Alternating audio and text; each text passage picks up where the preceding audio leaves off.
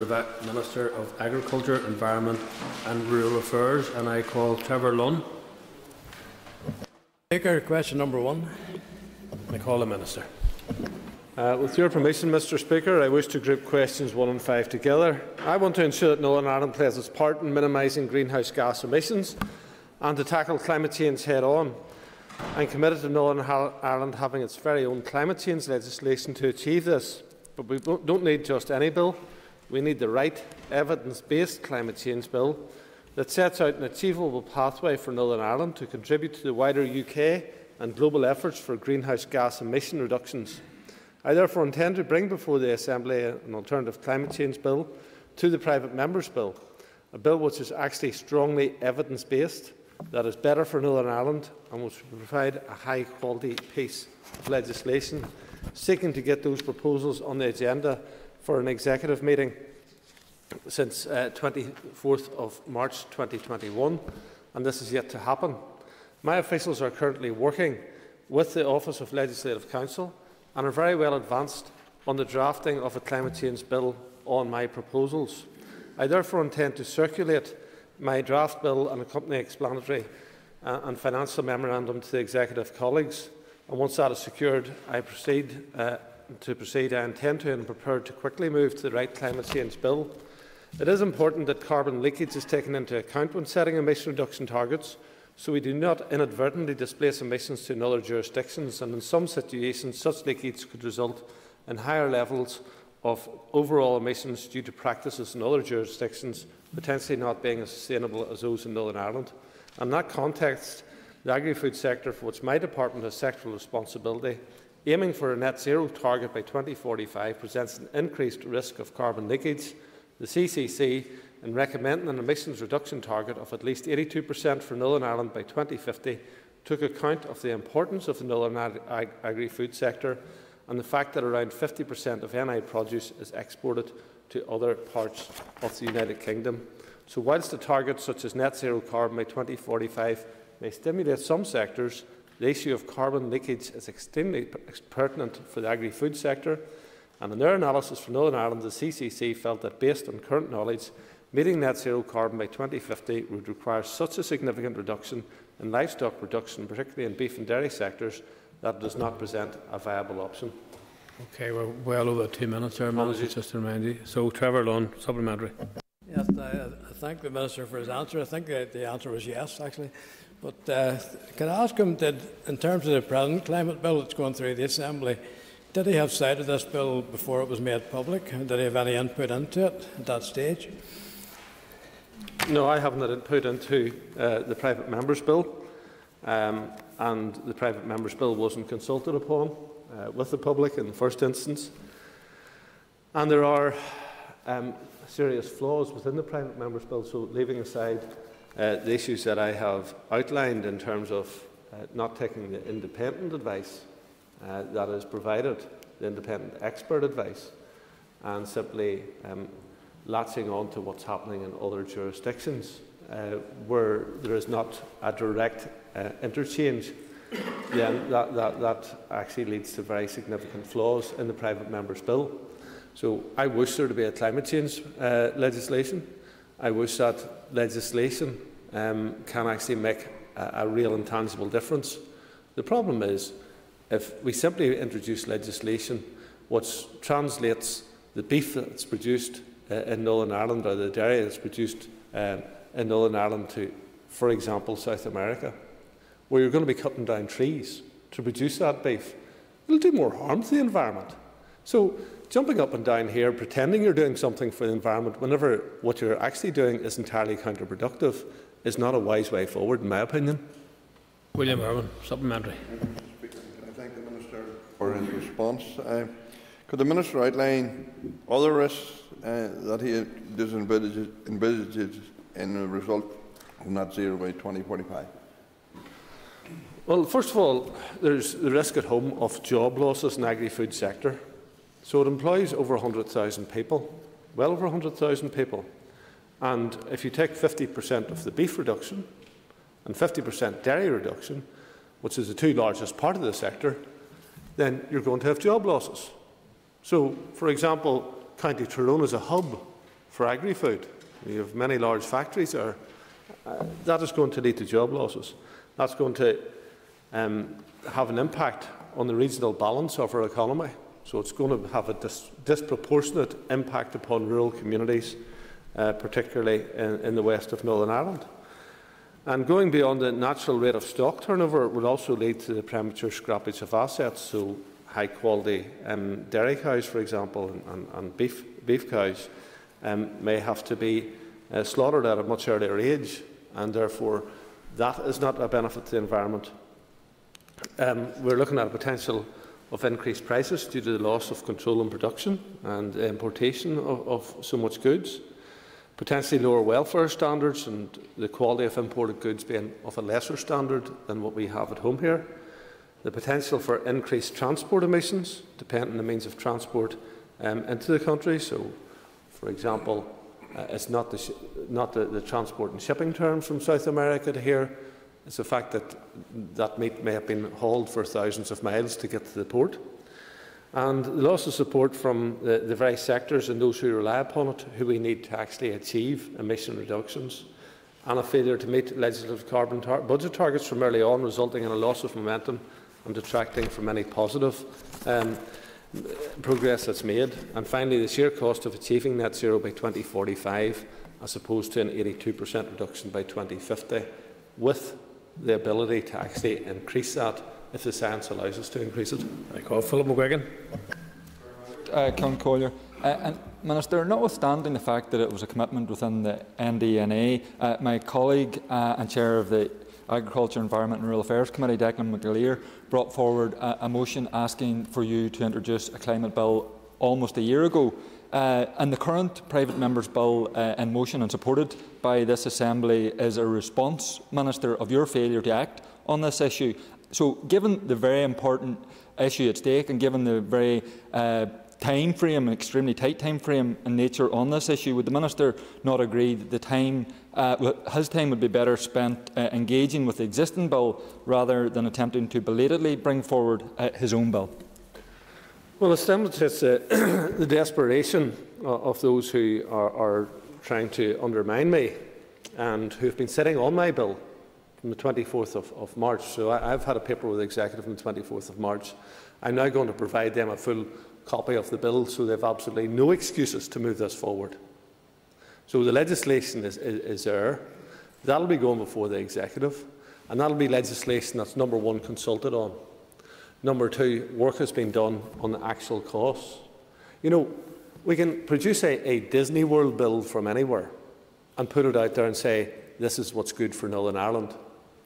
But it'll not be Disney World whenever the farmers in West Tyrone are driven off the hills because they don't want their beef. They can't produce their beef because of a climate change bill that Sinn Féin has supported. I hope you'll be able to go back to North Antrim and tell the farmers in North Antrim that they're not needed anymore because Sinn Féin want to back a climate bill which hasn't went through the regular processes of consultation, which hasn't been costed, and which hasn't taken the independent advice that's available. Instead of that, you should be backing me and supporting me in bringing forward legislation. I said I couldn't bring legislation forward in 3 months because I have to go through a consultation process. That was accurate. The fact that another bill was rushed leads to rushed legislation, and rushed legislation has always got a label of bad legislation. Call John Blair. Thank the Minister for his answers and the confirmation that he does indeed intend to bring forward the said bill. Can I ask in that regard if, as part of the bill brought forward by the Minister, there will be specific emissions targets for the agricultural sector? And if so, what support would be envisaged for that sector in order to assist it meeting those targets? The bill that we'll bring forward will have targets and will identify where those targets can be achieved. And Northern Ireland has made substantial progress in terms of transport, in terms of energy, and can make substantial progress in terms of agri-food. And, you know, farmers are actually bought into doing this. The agri-food sector is bought into doing it. So Cranswick Pork Factory, for example, is now operating net zero. So people have a total commitment to achieving this. Why are we actually looking at those people and saying, yeah, you're committed to helping, but we're not interested in working with you to ensure that you have an industry?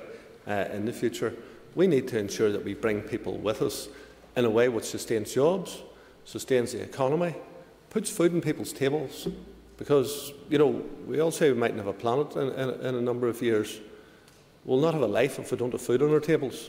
So food production is one of the most important tasks anywhere in the world. And I'm, for one, I'm not prepared to take the quality food production that exists in Northern Ireland and offset that in some other part of the world where they've lower animal welfare standards, they've lower worker standards, they've lower carbon standards, and then we say, what good boys are we? Because we're not producing the carbon, but we're using the material where the carbon has been produced at an even higher level than it would have been had we used material produced here in Northern Ireland. I call Steve Egan. And may I thank the Minister for his comments so far. Minister, yourself and the Economy Minister have asked for Sir Peter Kendall to do a review on agribusiness in Northern Ireland. Sir Peter Kendall was very clear when he says this is not about a zero-sum option for agriculture, but it's about being smarter. Will the Minister, and whoever is going to be the new Economy Minister, will he actually commit to taking the recommendations for this and implementing them in full? We didn't take on Peter Kendall to do a course of work, not to give due regard to the recommendations that is made. So he comes with an excellent track record, and I would expect that a report that he will produce will be of a high standard, and therefore it would be very foolish of us, having commissioned such a report, not to pay attention to what is in it. Well, Pat Cadney. Thank you, Mr. Principal Speaker. Minister, in your answer to my Lagan Valley colleague, Trevor Lunner, I'm not sure if you are still committed, as stated in the climate bill that you intend to bring forward, to have zero emissions by 2050. I mean, I heard you mention a figure there of 82.5%, but I hope that you are still committed and committed to making that target alternatively within your climate bill. Thank you. I am absolutely committed to this country, the United Kingdom of Great Britain and Northern Ireland, reaching net zero by 2050. I am absolutely committed to Northern Ireland making its contribution as recommended by the independent experts on climate change. Call Jim Allister. Would the Minister clarify, given the governmental system in which he operates, is he at liberty to bring a bill to this House without the assent of the Executive? And if he is not, does that not mean that his best intentions, which are far preferable to what we have before us presently, can be stymied by other political parties, most particularly Sinn Féin, simply declining to give assent? There's not a lot of truth in what the member says. The problem for Sinn Féin, though, is that this probably impacts upon the farming community that they represent more than any other, because it is more likely to impact upon hill farms and marginal land most, because the land that will have the lowest carbon footprint will be the lowlands. So Sinn Féin talk a lot about hill farmers, talk a lot about people who are operating on farms which are marginal in terms of the quality of the land. But Sinn Féin don't seem to mind turning those farmers over on this particular issue. And that's something for them to reflect upon whenever they block my bill and support something which is going to do demonstrable harm to the people that they purport to represent. I call Tagla Michael here. Question number 2. Secured an initial allocation of $5.5 million, $2.5 million of resource and $3 million capital for the 2021-22 Tackling Rural Poverty and Social Isolation programme, which will support a range of interventions that are consistent with the programme's objectives and intended outcomes of the TRIPSI framework. I recently approved the 21-22 TRIPSI programme action plan, which builds on the success of working collaboratively with other government departments, statutory agencies and the community and voluntary sector. The plan reflects the important role that TRIPSI programme budget will play in sustaining existing initiatives and in promoting the development of new approaches. The resource funding will support and the Rural Community Development Support Services, the Rural Support Charity, the Assisted Rural Travel Scheme, the Family Farm Health Checks Programme, the Social Farming Support Service, social prescribing and employability schemes. The TRIPSI programme will also fund capital projects which enhance and develop rural recreation facilities such as forest parks and community trails. The Rural Micro Capital Grant Scheme will support community and voluntary sector projects to address localised poverty and isolation issues, while the Rural Business Development Grant Scheme will support the sustainability of rural businesses, other collaborative projects focusing on the regeneration of villages, the use of rural schools as community facilities and increased access to buildings for persons with disabilities will continue this year. Supplementary, Declan McAleer. I thank the Minister for his answer, and I'm sure the Minister will agree with me that in terms of the overall budget that the TRIPSI programme is a modest amount, but it's an example of how a modest amount can go a long way. Will the Minister agree with me that a well-funded TRIPSI programme is going to be essential to enable rural community organisations and rural communities at large to emerge from the COVID pandemic?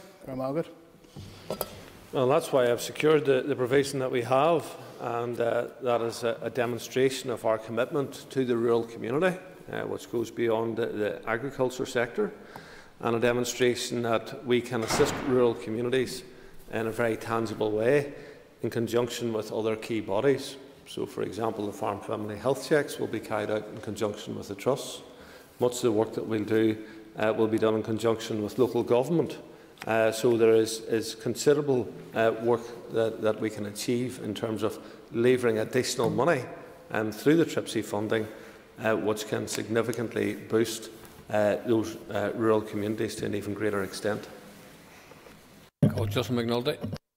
Can you ask the Minister what measures does his department use to assess rural poverty and social isolation and loneliness, and how successful do those measures show his programme has been to date? All of the measures that we have identified have been addressed significantly as a result of the programme. So we have been targeting communities where isolation is a significant problem.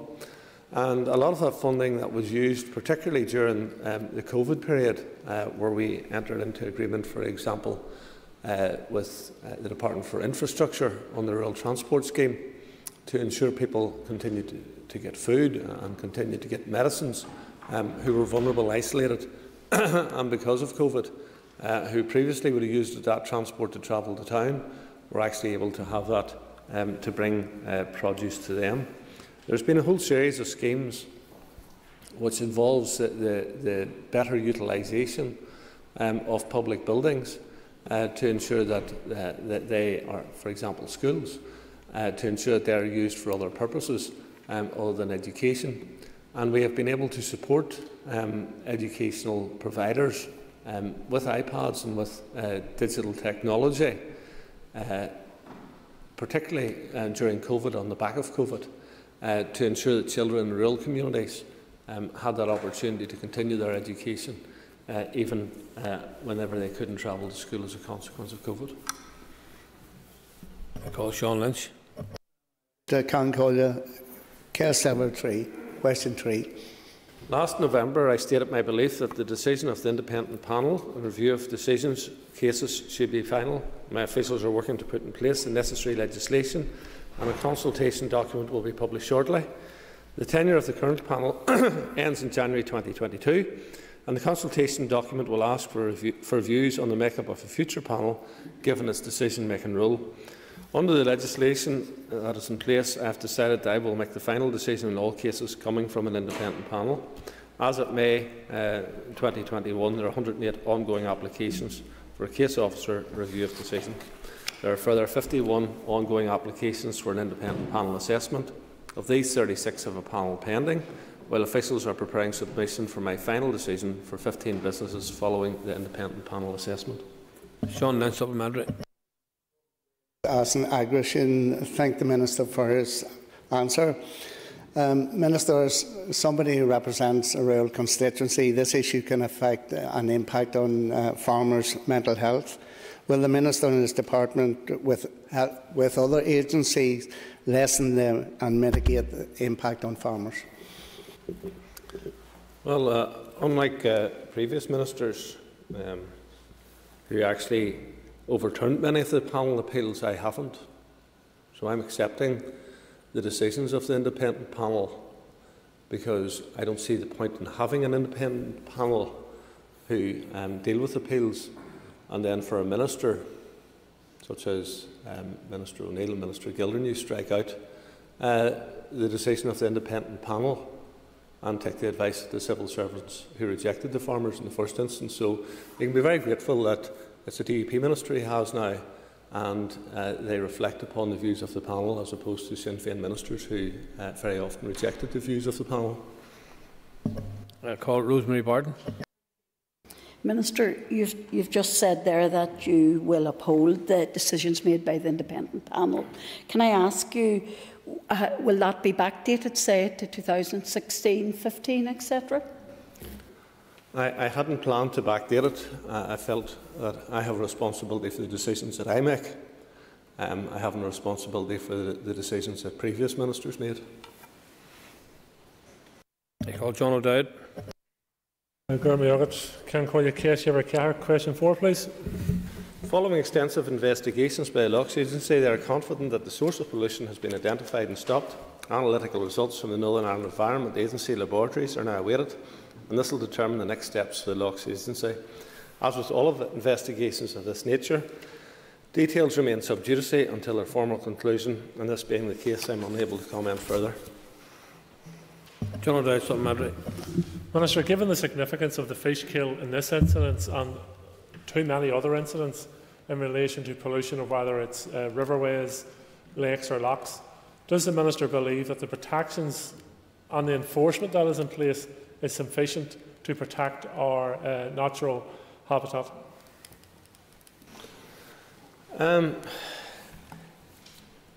These are tricky issues in that some of the pollution incidents are coming from our water service, and that has improved fairly dramatically. We then have some industry pollution incidents, and they have proved invariably very difficult to actually identify the source of.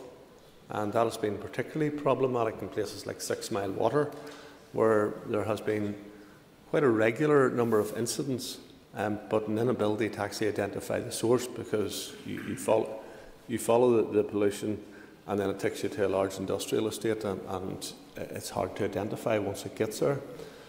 The agricultural ones, there has been a substantial improvement, but there's more to do, and we will continue to educate in the first instance and enforce in the second instance, but I much prefer the educational route than the enforcement route. Enforcement is whenever a failure has happened, and we want to avoid failure happening. I call Justin McNulty. Minister, when was the last time a prosecution was brought forward by NIEA or the Lochs Agency following a fish kill? I haven't got the detail of when the last time was, but I know that there are many cases brought forward, and it is very usual for this to happen. They're reported on a regular basis whenever that happens, so people know of the costs that can be involved, and it can be very hefty because there is full cost recovery for the incident. So people aren't talking usually about hundreds of pounds. They're talking about many thousands of pounds, and sometimes 5-figure sums. Roy Beggs. Mr. Speaker, the Minister has alluded to the fact that there can be a wide range of sources of pollution, and that can also include the water service.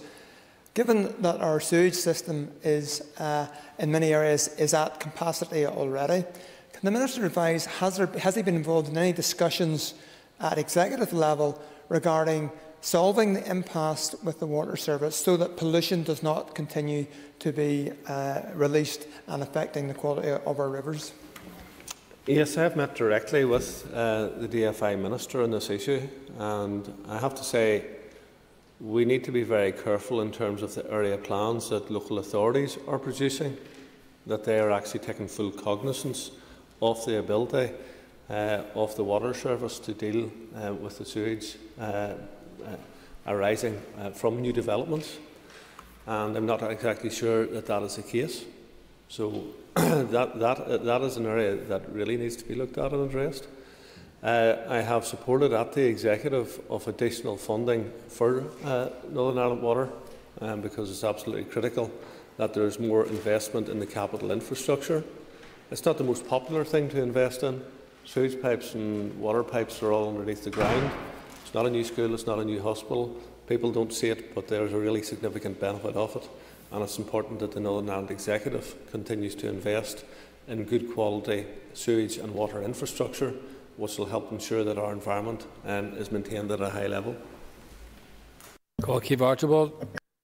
Margaret can Cordic kissed over Shay. Question 6, please. With your permission, Mr. Speaker, I wish to group questions 6 and 9 together. My department has commenced preparations for a new Northern Ireland biodiversity strategy, which will take account of the international post-2020 targets on biodiversity. These targets will be discussed at the forthcoming international meeting, known as the Conference of Parties, COP15, to the Convention of Biological Diversity. The COP15 meeting is scheduled for 11th to 24th of October 2021 in Kunming, China. A major feature of COP15 will be the agreement to protect 30% of the planet by 2030, often referred to as the 30 by 30 target. I endorse this 30 by 30 target, and my department is considering how best to achieve it. Protecting and restoring biodiversity in Northern Ireland is a long-term commitment. The actions we take now will enable Northern Ireland to meet the overarching global 2050 vision of living in harmony with nature. I recognise the importance of encouraging biodiversity in the urban environment priority habitats such as rivers, ponds and open mosaic habitat on previously developed land, underlining the importance of habitats in urban areas and the need to promote those special places for nature. My department is involved in a number of initiatives to promote urban biodiversity, including the promotion of the All-Ireland Pollinator Plan and working with local communities to create and protect habitats for pollinators, such as urban pollinator-friendly planting and sustainable parks management. Keep Northern Ireland Beautiful and eco-schools both work to inform, support and promote biodiversity and habitat creation and receive funding from the department to carry out their work. DAERA works with local councils to advise on the development of biodiversity strategies, green infrastructure plans, designation of local nature reserves and conservation actions to support biodiversity and habitat creation and conservation in urban areas. The department also gives advice to the public on wildlife-friendly gardening, recognising the importance of urban gardens and providing a refuge for biodiversity. Thank you. And Keith Archibald, supplementary.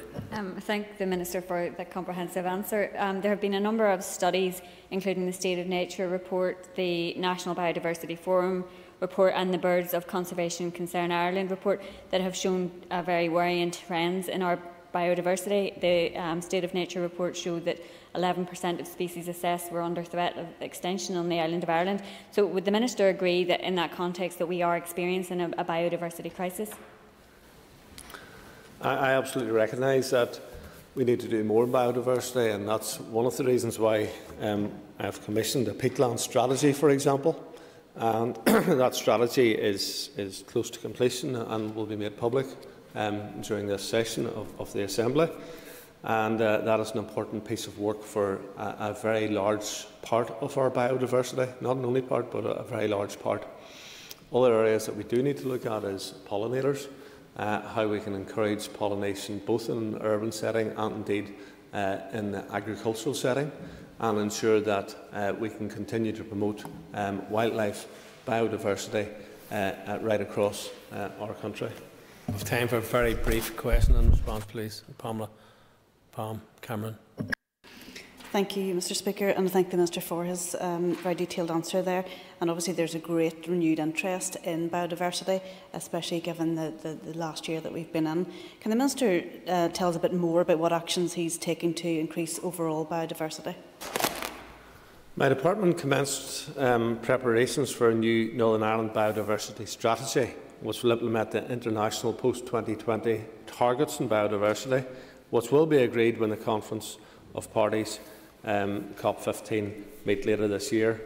So protecting and restoring biodiversity in Northern Ireland is a long-term commitment, and the actions we take now will enable Northern Ireland to meet the overarching global 2050 vision of living in harmony with nature, which is critically important. And that ends the period for a list of questions, members, and we now move on to 15 minutes of topical questions, and I call Orlea Flynn. Minister, in a written response to my colleague Paul Maskey last week, you've shared our party's serious concerns around the foul and offensive odour that's coming from the Mullaglass landfill site, which residents have been living with now for a number of years. Can you commit today to looking into the possibility of closure of the site and into launching an independent investigation? Yes, I have plans to visit the site in the near future, and I recognise that there has been substantial complaints have come from the residents in that area, and that it is not something which I believe is a tolerable situation, and therefore I want to ensure that either we get on top of the smell problem, the odour problem, or indeed we do look at the suspension of activities at the site. Supplementary, Orlea Flynn. Yep, and I thank the Minister for his response, and I'm glad to hear that he's gone out onto that site visit. Also in his letter, he did mention that the health implications are of the utmost concern to him, and although the PHA have advised that unpleasant smells are not known to be harmful to health, the PHA have actually also, says Minister, that the problem of persistent odours can cause headaches and nausea, and that extreme smells and unpleasant odours could certainly lead to mental health issues, and all of the above has been reported from local residents. So it's just what's maybe your opinions on that there is health implications to being caused to residents, and just to give that firm reassurance that you will try and get this sorted. Thank you.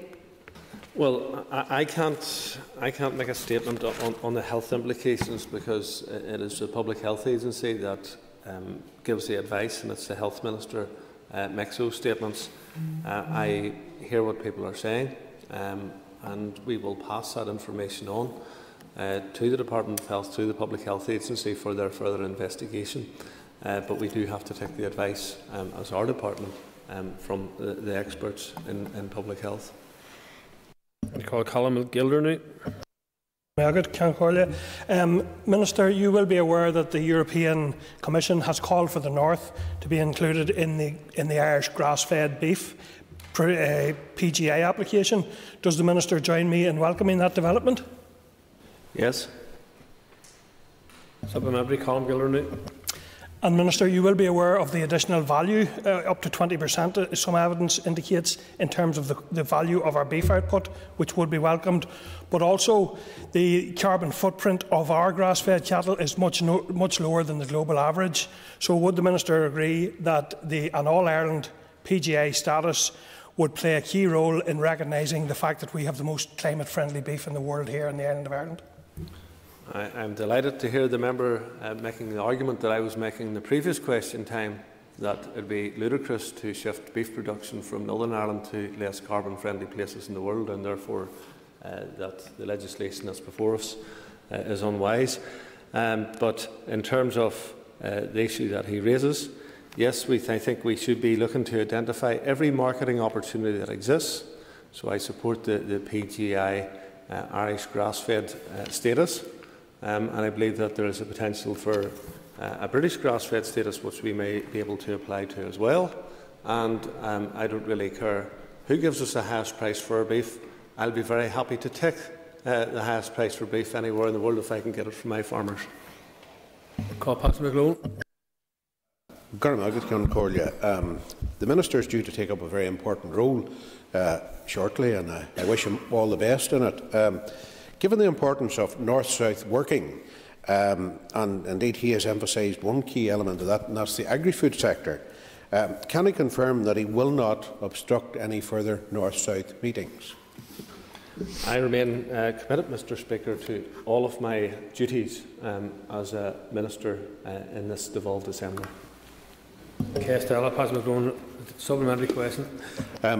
Yes, glad to hear that, because some of those elements, for example, exports from the north to the Republic in 2017 amounted to 2.17 billion, and indeed 600 million litres were traversed the border for processing in creameries and other places in 2015. So therefore, will the Minister accept that trade and business development, and indeed food safety promotion, which he has mentioned there as an issue which could be at risk due to a race to the bottom in other trade deals, will be very important?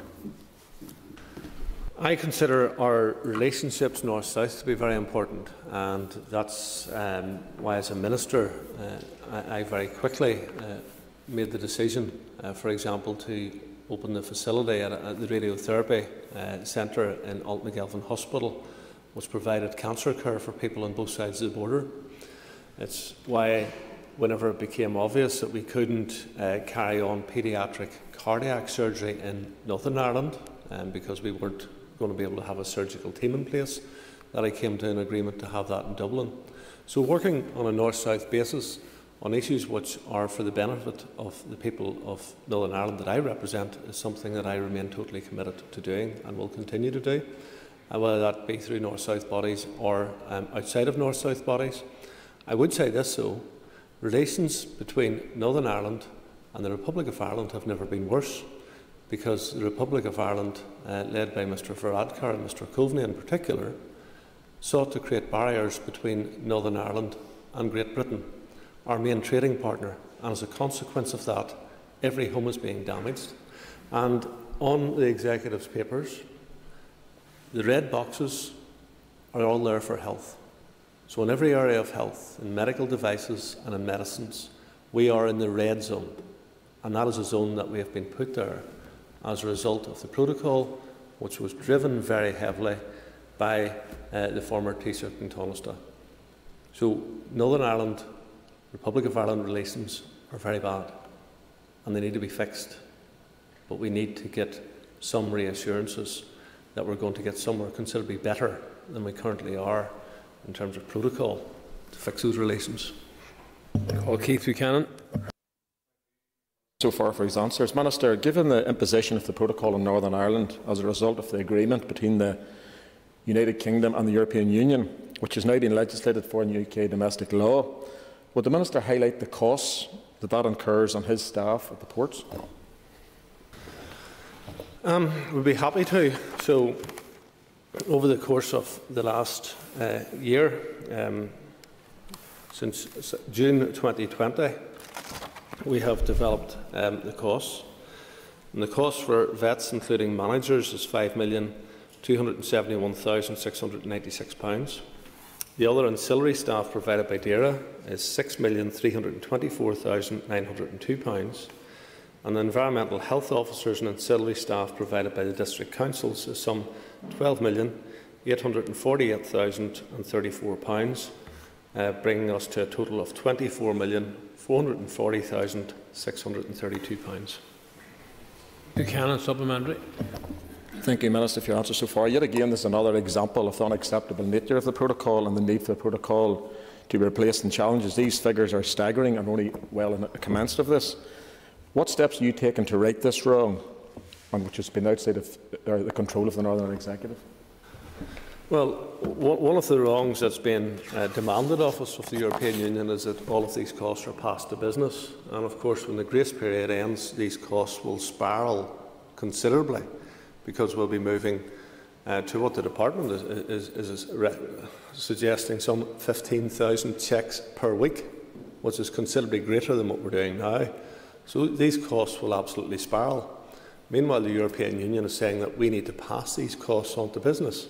And do you know who actually pays whenever we can't pass the costs on to business? The consumers.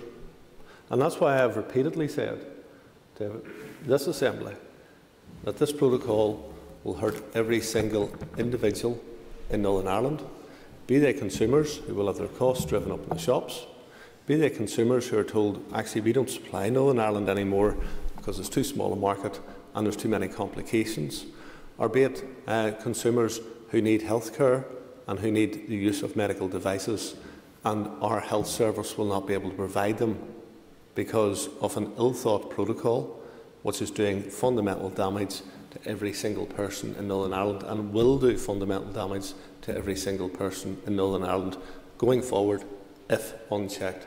So I will continue to press hard with the UK Government the issues that are at stake here. And the benefits that I have is that the case is unarguable that this protocol is bad for Northern Ireland. And the people who actually previously called for the rigorous implementation of it have went very quiet about seeking the rigorous implementation of it. SDLP, Sinn Féin, Alliance Party. Not too many calling for rigorous implementation now. People are recognising the harm that they have done. Now we need those people to actually stand up and say, we don't want this protocol either. Thank you. I call Gemma Dolan. The Minister will be aware of the recent decision by the Rural Women's Network to close for a period of 2 weeks, citing workload and limited resources as some of the key issues. Does the Minister agree that the pandemic has amplified the divide between urban and rural on a range of matters, including access to services, broadband and fewer opportunities for key workers to work from home in industries such as food processing? Well, our food processing sector continues to grow, and we're delighted to support it in so many ways. And I have just launched a significant investment in Caffrey. The greater part of that actually being in food processing, some £43 million to the Lochary campus in Cookstown. And we are absolutely committed to ensuring that rural communities don't suffer as a consequence of not having the same opportunities. So, Project Stratum is something which DAERA is contributing to, some £15 million of an overall £200 million package, delivered as a result of the confidence and supply deal done by the Democratic Unionist Party, which will help ensure that people in rural communities are not disadvantaged because we actually care about them. Supplementary, Gemma Dolan. Minister, given the disparity between urban and rural and the impact this has, does the Minister agree that all departments must implement the rural needs duty to ensure that rural communities are not disadvantaged when it comes to accessing government funding? Yes, and that's one of the reasons that I'm opposed to the climate change bill that your party is supporting, because it hasn't went through the rural needs assessment whenever it has come before us, and your party is supporting it in spite of that not being in place. Call Joanne Bunting. Thank you, Mr. Speaker. Would the Minister outline what discussions he's had with the Justice Minister to progress a register for animal cruelty, please? The Justice Minister and myself met earlier this month to discuss that very issue. Supplementary, Joanne Bunting. Thank the Minister for his short and sweet answer on that. Could I ask him what are his plans to strengthen the laws around such cruelty, around animal welfare, and a time frame for the progression of such an animal cruelty register, please? I'm very keen to see these laws progressed. I'm very keen to see us getting to a circumstance where people who have been cruel to animals have their names associated with it. Therefore, whenever local councils would be looking at applications for dog licences or for people who are keeping dogs, they can very quickly assess whether these individuals are suitable people to be keeping animals. We seem to have some issues in terms of the Department of Justice and the sharing of information.